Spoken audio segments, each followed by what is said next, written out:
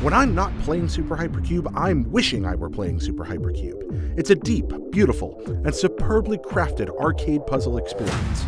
It puts us through a nerve-wracking gauntlet of close scrapes, peppered with opportunities to demonstrate a transcendent mastery that made me feel like a video game god.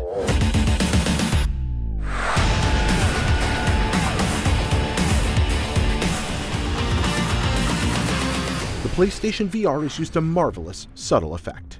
Your perspective is fixed from behind the ever-advancing cube cluster, but you're constantly peeking around the edges of your shape to get a look ahead and rotate it to match its silhouette to the rapidly approaching target gap.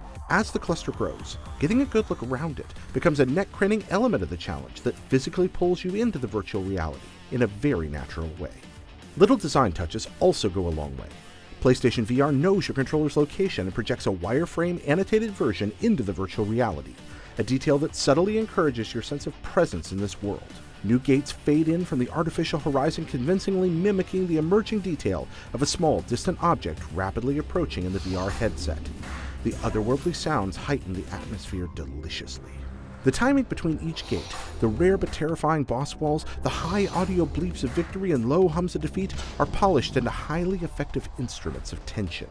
The sensation of barreling toward a new gate was like leaping over an abyss for the rung of a ladder, feeling the bar brush my fingertips, and wondering whether I'd make the catch or miss my grip. Leaderboards and personal bests are prominently displayed between matches, just above the restart command, enticing you to jump right back in, push your skills, and break through to the next boss wall. There are no special modes or game variants. Superhypercube commits to doing one thing magnificently, offering ever-increasing tense challenges that test your skills as they grow. As you push the envelope, Superhypercube's challenge scales with you. Greater risks are rewarded with higher scores and powerful special abilities, including time slowing and a wall-smashing smart bomb. Superhypercube is simple, but thankfully the comprehensible premise doesn't confuse simplicity with shallowness.